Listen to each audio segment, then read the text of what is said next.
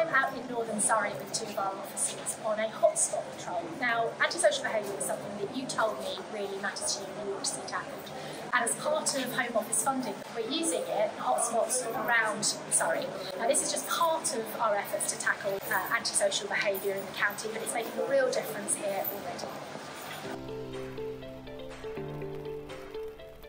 Hi, I'm Lisa Townsend, your Police and Crime Commissioner for Surrey. Now, these patrols are just part of many patrols that are happening all over the county as part of our hotspot work.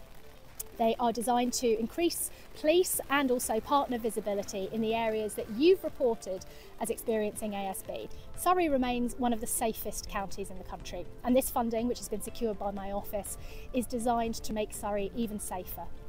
If you've been affected by antisocial behaviour where you live, support is available. You can see my website for how to get help, or go to Healthy Surrey, where you can see where to report different types of antisocial behaviour.